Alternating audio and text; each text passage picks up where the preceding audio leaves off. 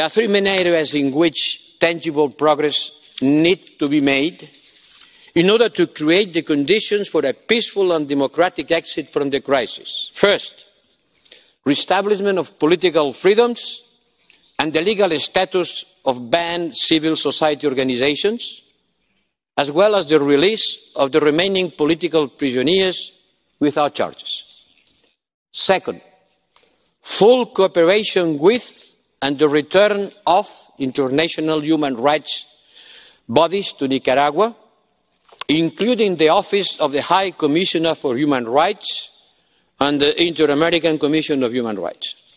Third, an agreement on electoral reform between the government and the opposition, including the Civic Alliance. The European Union stands with the Nicaraguan people and recalls that repression needs to stop and respect for the constitutional rights of all Nicaraguans must be reestablished, including the right to liberty and freedoms of expression, assembly, religion and peaceful protest.